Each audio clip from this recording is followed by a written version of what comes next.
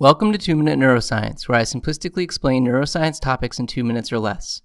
In this installment, I will discuss long-term depression, or LTD. LTD is a process by which synaptic connections between neurons become weaker. It is the opposing process to long-term potentiation.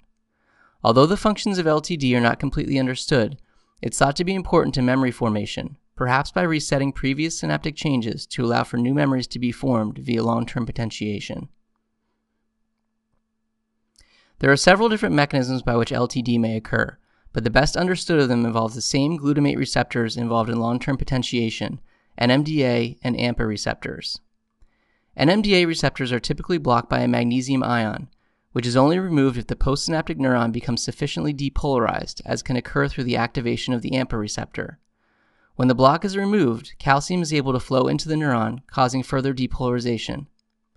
While long-term potentiation typically occurs after brief but high-intensity stimulation of a postsynaptic neuron, LTD can be caused by prolonged low-intensity stimulation or stimulation that occurs after the firing of an action potential. With the type of modest stimulation that results in LTD, there is not enough depolarization to cause widespread removal of the magnesium blockage of the NMDA receptor. However, there is enough to cause some NMDA receptors to allow calcium into the cell. This low level of calcium is insufficient to activate the enzymes that facilitate long-term potentiation, but it is thought to activate a cellular cascade that causes the removal of AMPA receptors.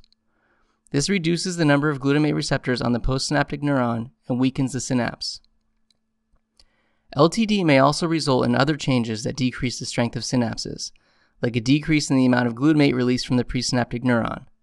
And it also can involve other receptors like metabotropic glutamate receptors or other neurotransmitter receptors altogether.